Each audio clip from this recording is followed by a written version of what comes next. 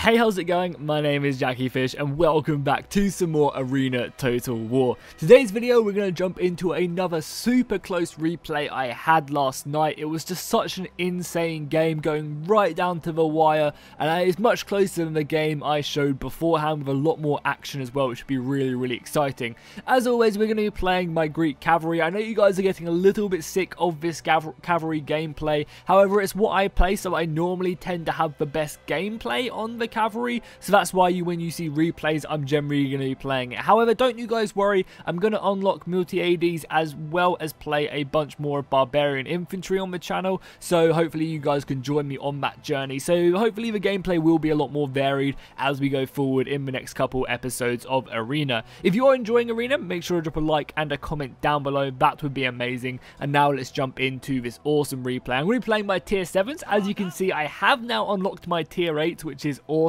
on the grind. And I also had all of this gear. I haven't unlocked a single piece. I had all of this stuff unlocked from the previous ranks, which was really nice, so I could immediately just jump into a pretty high tier 8 unit without having to worry. I do have to spend 50,000 experience to get this, and I don't think I'm even going to use it. This is much better for what I want my Greek cavalry to be, more charge impact, which is just amazing, whereas this lowers it for more speed, and I think the charge impact is much more vital for winning them charges, especially against Greek cavalry, because if I have this and my opponent has this and we're both Greek cavalry at tier 8, I'm going to come out on top because I have more of the charge impact. So this is really cool. But anyway, let's jump into the tier 7 Greek cavalry gameplay on this insanely close match. Okay guys, so we are loading in on Hadrian's Wall. I am playing in a group of 3 people with some of the Sun Tzu boys, and they're going to be both playing as multi-AD spears, which is really nice. If we just go ahead and slow things down, we can take a look at both sides. We'll allow myself to player switch. So as you can see on our forces, I'm playing the Greek cavalry. We have a fair amount of swords in our roster, pretty much all sword heavy, and we have no missiles whatsoever, which is something I thought we actually had a couple units of missiles, but I guess I was wrong. So we have some war dogs, we have a lot of missiles, which is really useful. On the left flank, we've kind of got some tier 8s there, the tier 8 sword infantry. This is actually the premium unit, the Hispania unit, which is very cool indeed. And they're going to be pushing up on this left flank. In our center, we have our multi-ADs. One of the amazing things about multi-ADs is he's just so goddamn quick. So because of that, he can scout out and act pretty aggressively. However, the catapults are going to be flying in already, and that's going to be doing some pretty dirty damage, I'm not going to lie.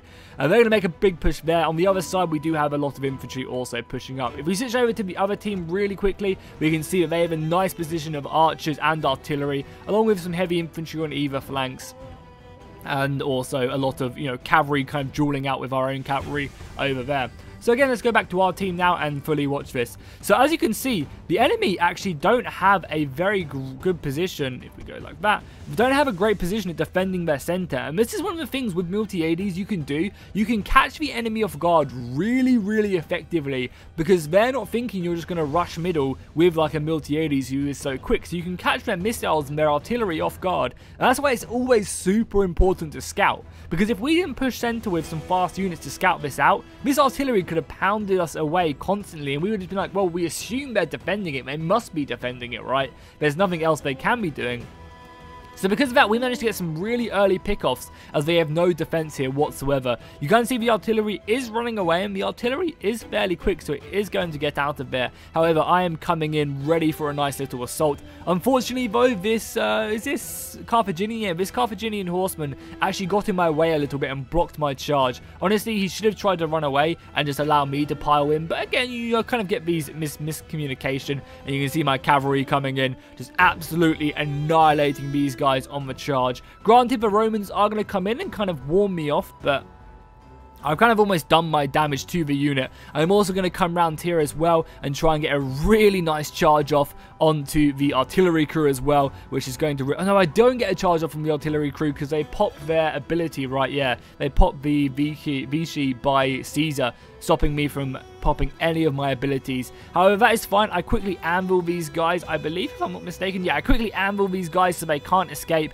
and then my ally Sun Tzu will turn up very, very soon and start cutting these guys down. I'm also going to be using my other cavalry unit as I run away from the infantry to come in here and just make sure we silence this artillery, because the more we silence this artillery, the easier it's going to be. And you can see my horses coming in now, just doing a tremendous amount of damage to these guys, and this is pretty much caught off their artillery off guard right now. If we look at the rest of the battlefield, we can see that it's kind of going a bit iffy on either of the flanks. They have engaged us right here. However, this unit of the Legio Hispania, I think it's called. Is it Legio Hispania? Yeah, Legio 9th Hispania, the premium unit. They're going to be getting surrounded very soon. They have managed to engage the tier 7 legionaries. However, they're about to get charged by tier 8 Falksmen. And these Falksmen are simply going to rip these Legio Hispania a new one from the backside. Hey, pun intended. And yeah, they're just going to cut them down. Coming around the flank, they're going to be hurting their morale as well. You can already see these units are starting to break. This one about to go to -24, and they're just going to get cut to pieces. So unfortunately, they are being surrounded right now and just sliced apart. There's also more Greek cavalry turning up as well. So even though we've done such a tremendous hit in the flanks, it's still looking bad on the center, I should say. It's still looking pretty bad for us in the center. And we're losing a heavy portion of our infantry. You know, we had a lot more cav than them, if I'm not mistaken. And, you know, they've managed to really push this infantry advantage, scaring me off. I'm going to be retreating off there with my cavalry as well. So we managed to kill their artillery. However, everywhere else isn't looking too great. We've committed a lot of our infantry up here to kill some of these tier 6s. And the enemy are using that to their advantage really nicely. They managed to kill a lot of our war dogs right now. Right here, our war dogs are pretty much useless now, but even though they are tier 7, they're not going to be very good in melee combat against the legionaries, and all their dogs are now dead. So we've pretty much lost 2 full players at the moment, whereas they've only really lost their artillery and their archers, which isn't too bad because we don't have a lot of archers ourselves. Okay, this is the title of the video. I'm pretty sure I called this Hammer and Anvil, and I want to show you guys the strength of Hammer and Anvil with Alexander. You know, this is what he is all about right now. I'm just going to show you the HP. So I come flying into the back right there. I pop Anvil immediately, and then Sun Tzu turns up and goes ahead and smashes from the front lines as well. And that's just the strength for Hammer and Anvil. You can see that his unit is going to rout. If it doesn't rout, then Miltiades can pop off his fear if he needs to, just to ensure that he routs. And now you can just cut him down. That's what the strength of Hammer and Anvil right there. It's a really, really good tool. If you can, as Alexander, get round the back whilst the units are engaged, you're going to demolish that unit so quickly and just get them off the field of battle. That was an entire tier 7 unit we just annihilated right there, which was really, really strong. The enemy are starting to come back to their base now with a lot of their units. You can see that we are ensuring that we retreat back a couple of units to stop us from being ninja capped. We don't want that right now. As you can see, the balance of power is in their favor. We have lost a lot of infantry in this process of killing their artillery. But I think killing their artillery has given us a great chance to push on right now and continue on the fight.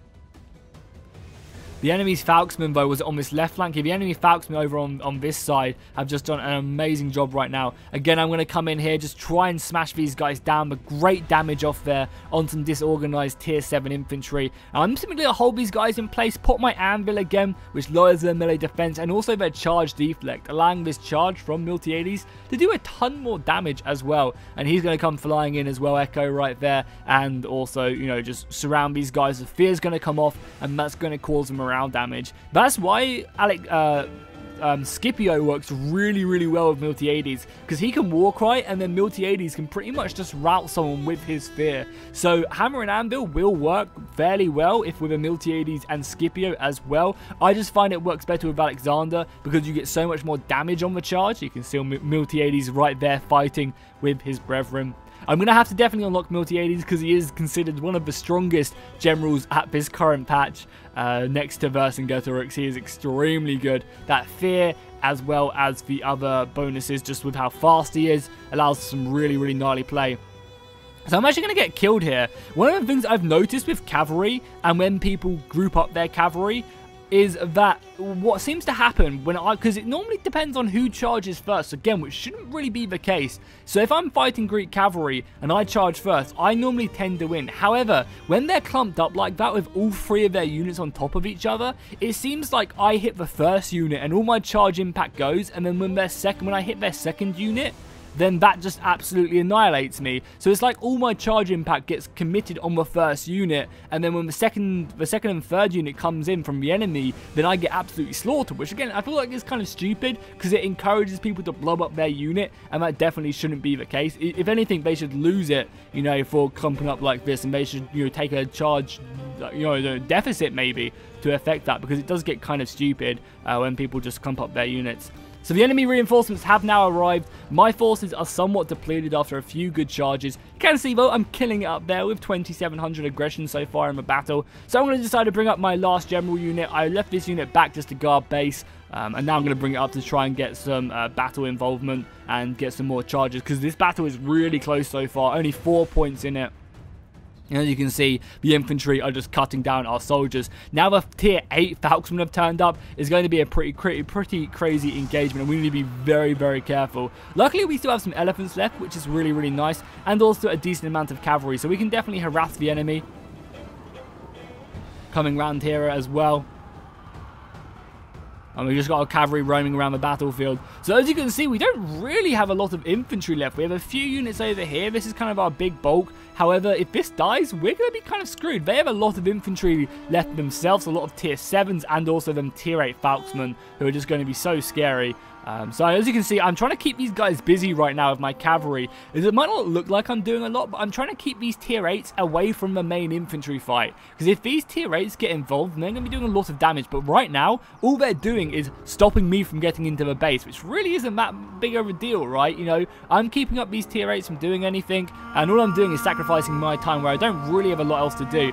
I am, however, going to get a really good charge off into the back of this Greek cavalry, taking it down. The less numbers they have, the better. Even though they can do a tremendous amount of damage, I want to try and at least kill their Alexander. Killing their general is always really good. I am going to get anviled, but as they try and retreat, I believe Alexander is going to rout. So killing their general is huge right there, because it's going to lower the rest of their morale on their units. And you can see with the Miltiades coming in, we can kind of kill off the other unit and take away their cavalry advantage. And as you guys saw, you can do so much damage. Over here as well on the left flank, I'm going to feint off a charge. I don't want to kind of charge these guys from the front, as they will hamstring me and I will get extremely slow. And if we don't want to take a look at hamstring, it lowers your melee, your speed by a tremendous amount. It won't actually show me, but oh well.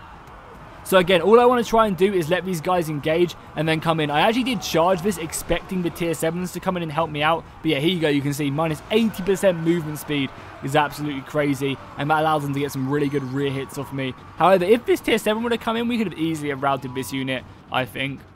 It wouldn't have been too difficult to achieve that. So again, my cavalry is just roaming. Van's power is shifting down, but we are losing infantry fast. You can see our infantry development right here has been completely surrounded, and the enemy forces are just, you know, shooting us to pieces as well as killing us with their infantry, routing us, and soon we will be gone. So again, that's a huge part of our infantry just gone. We only have a couple units left. Luckily, I managed to get a really good charge off with the support of the tier 7s, holding them in place. As I said, hammer and anvil. You want to look for these opportunities to first kill off the enemy cavalry, and then once the enemy cavalry is killed, you have free reign to do these hammer and anvils. But that's kind of how I see the role as Greek cavalry. Kill the enemy cavalry and then dominate with hammer and anvils. Because with the anvil ability, you can really help out with getting away from enemy infantry. And if you can hit barbarian cavalry, you tend to come out on top, because they can't pop their defiance until they're actually in combat, which is a really nice kind of almost counterplay. I mean, it's hard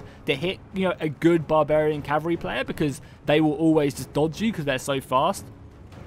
But it can be done, and as long as you play right, and you can outplay it, which is kind of nice. So if we take a look at my forces, I'm kind of depleted on 2 units, and then I have 1 semi-strength unit. We're going to be pushing to the enemy base right now and try our best to take them down. However, the band's power is not looking too great for us right now. They have about a 50-man advantage, and that's pretty much all in infantry.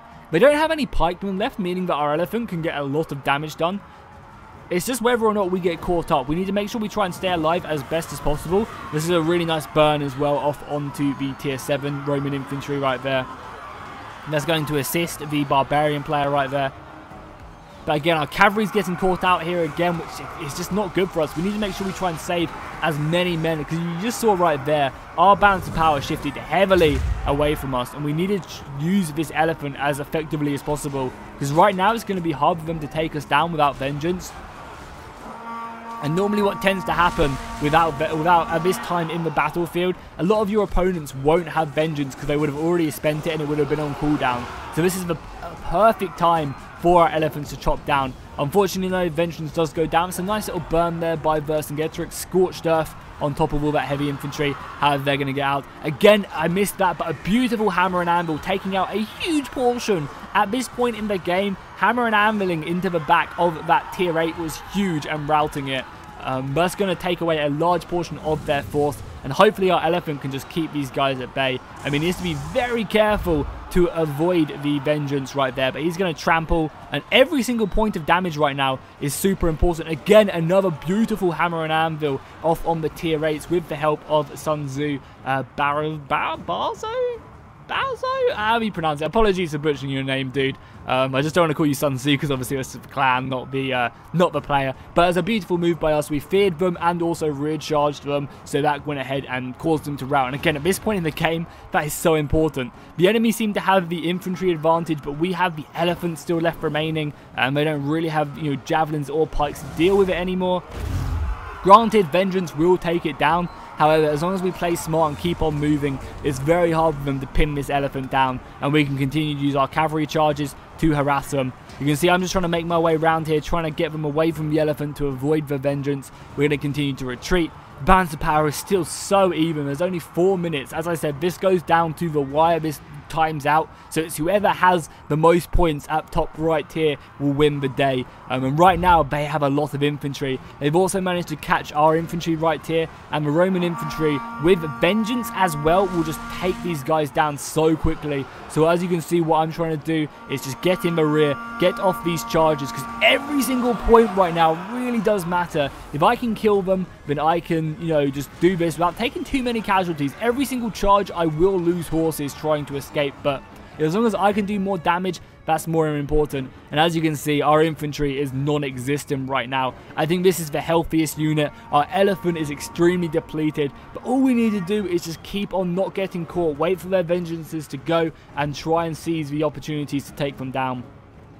Right here, I'm trying to encourage this unit to stop me from charging forward by moving in my unit right here to come into the side. I could have maybe killed these. Oh, I do actually kill these guys. Look at me. I'm such a pro player, right?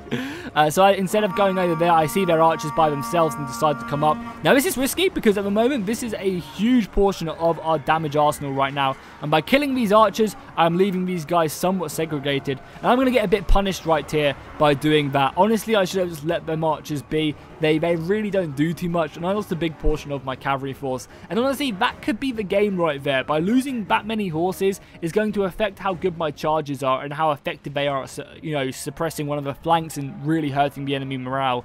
So by losing that, I could have just lost the game, honestly, which is really bad by me, and it wasn't worth to go after the archers. I need to, you know, kind of make a better decision there when a game is this goddamn close. The enemy are kind of taking the advantage right now. Our elephant is very low, and if our elephant goes down, that's going to be a huge portion of our damage and also our points just completely going. Again, though, I come into the flank here, hitting away on this cavalry. I do actually lose Alexander on the charge, though, which is pretty bad, but that's going to allow Sun Tzu to come in right there and finish these guys off. And taking away the spears is pretty decent. Is this guy routing? He's not quite going to rout. However, he's definitely very depleted.